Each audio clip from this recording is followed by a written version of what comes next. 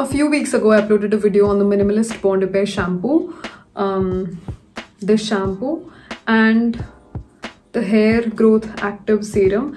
And about a month of using these products, I think it's time to review them. So let's talk about the state of my hair when I first started using this shampoo.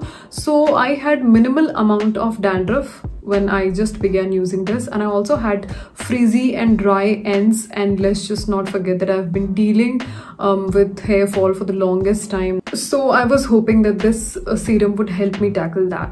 So one crucial aspect of any product is its ingredient, and as a consumer it's our right to know what are the ingredients in a particular product that we are paying our money for. And let me just point out that Minimalist stand out in this aspect. They are incredibly transparent about the compositions of their product. They list their entire ingredient list on the back of the product and on the official website, on Nykaa, wherever we can buy them. And I think this is commendable, and more brands should follow this suit. Also, I've done my research on the ingredients of both of the products, and I'm pleased to tell you that both of these do not contain any blacklisted or any sort of ingredient that cause further irritation. Unlike other shampoo brands that claim to be anti-dandruff or anti-hair fall and contains ingredient which causes it. So I think in that aspect, Minimalist is a big winner.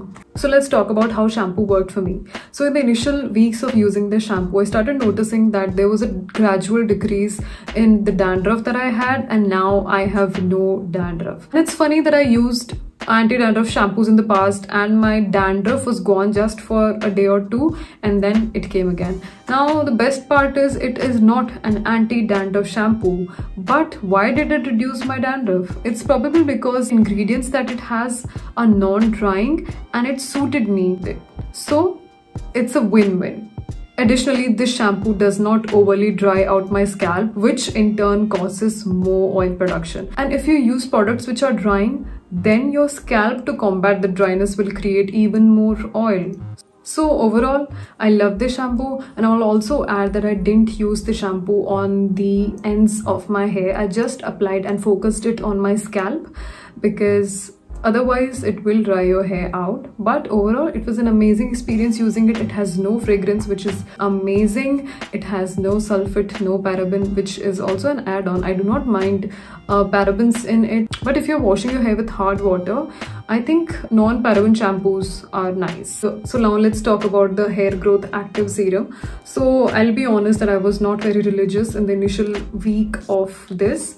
The bottle says that you have to apply it on your clean scalp after washing your hair, and your hair must be dry. So I did that a couple of times, but I will tell you that whenever I did use this product, it did wonders to me. I've been dealing with hair fall for the longest time, and I did everything in my power to combat it, but it did not work. So I've seen a dermat, I've had medication, also took multivitamins. I used every oil that they have marketed under the category of anti-hair fall, but nothing worked. I even tried the methi hair mask and the onion juice multiple times, but it did not work. I've also used the Himalaya, the Pantene anti-dandruff shampoos, but it did nothing for my hair. In turn, it increased my hair fall because of the poor composition of those products. But this thing is truly magic in the bottle. So when I applied this on my clean scalp after washing my hair, so I will tell you that my hair fall reduced significantly. Now also let me tell you that I do not experience hair fall continuously. Some part of the year I experience excessive hair loss, and then the other part of the year I experience none. So for someone who has tried various remedies without success, I think the serum's effectiveness was quite a relief for me. Even on the days when I skipped it, I noticed that my hair was significantly falling less. And let me just put it out that other than the effectiveness of these products solely, I've also made some changes in my hair care routine, and I think that also contributed to the overall health of my hair. Firstly, I stopped using oil altogether. It's been 3 years since I stopped using it because once a dermat told me putting the oil onto already oily scalp worsens the conditions, clogs the pore. And I think the idea of putting oil on hair is deep rooted in our Indian minds, and it was hard for me to stop using oils because I've been using them for the longest time. I've been using it ever since I was a child, so it was hard for me to completely stop using it.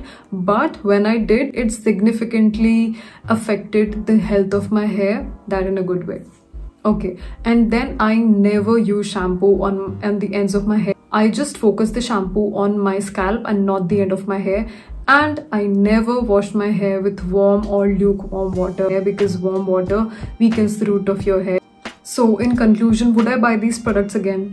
Yes. And would I recommend you to buy this? Absolutely yes. So subscribe if you haven't already, and I'll see you in the next video. Bye.